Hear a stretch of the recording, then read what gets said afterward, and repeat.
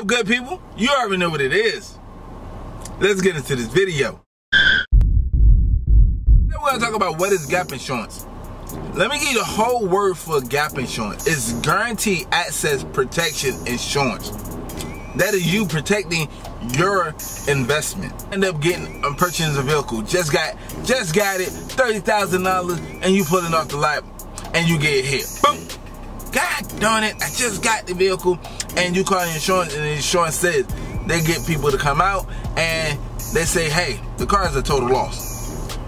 We're gonna cut you a check for $20,000. And you looking like, yo, I owe $30,000 on this vehicle. I'm not about to pay $10,000 on a vehicle that I don't own. And they be like, sorry, but not sorry. So that's where gap insurance come into play.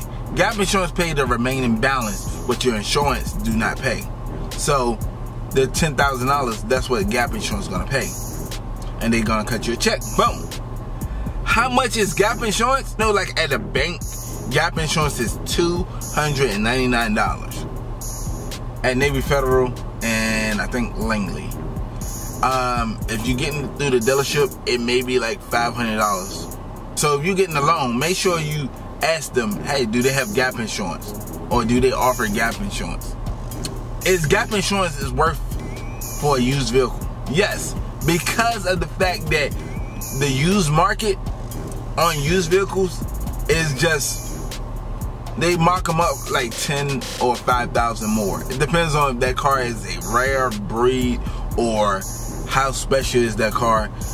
Is the car is marked up, or is made, you're gonna be left on. It's not gonna be the exact value of that vehicle, but it's gonna be close to it because, you know, title tax and fees and all of that stuff, they're gonna add it to your loan. But if you're enjoying this video, go ahead and smash that thumbs up button. If you're not part of the RSP family, go ahead and subscribe button. And yo, welcome to the family. I look forward to seeing you next video.